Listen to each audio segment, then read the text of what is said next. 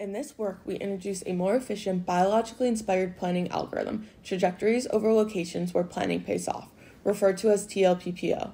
To assess the utility of this algorithm, we compared the performance of a real-time agent using TLPPO against the performance of a current planning algorithm, POMCP, and finally against live mice. For this comparison, we used a predator-prey interaction, where a prey subject is tasked to traverse an arena with a robotic predator without capture, which occurred if the prey was within 28 centimeters of the robot. The performance of the prey was quantified by the survival rate, the proportion of runs where it completed the task without capture. Data was collected for 3 types of prey: lab mice, a POMCP agent, and a TLPPO agent. TLPPO uses the connectedness of the space to identify places that might contain opportunities. We call those locations where planning pays off, or LPPOs. Then, during the tree search, it creates trajectories that connect those opportunities.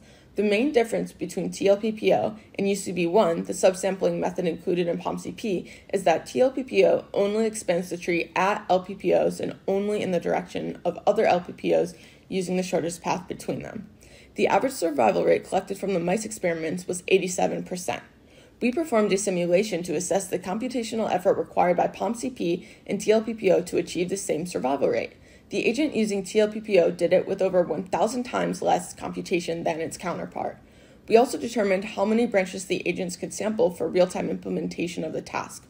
Results showed that sampling more than 1,000 branches before a decision would cause the agent to stop between moves, affecting its ability to avoid its adversary. Here we showed the experimental task. On the left is the POMCP agent, and on the right is the TLPPO agent.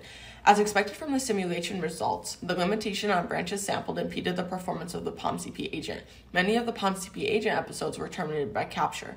Conversely, the TLPPO agent often survived.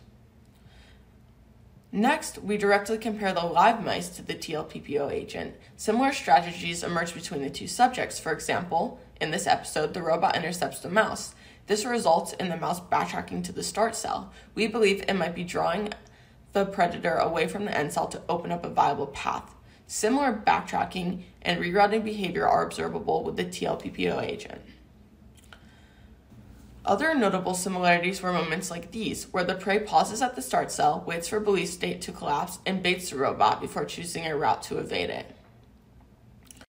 Our results showed that the TLPPO algorithm enabled the agent to interact with an aggressive robotic predator in real time successfully. Its performance was comparable to a live mammal, which has evolved a plethora of capabilities, possibly including the ability to plan to survive in this naturalistic scenario.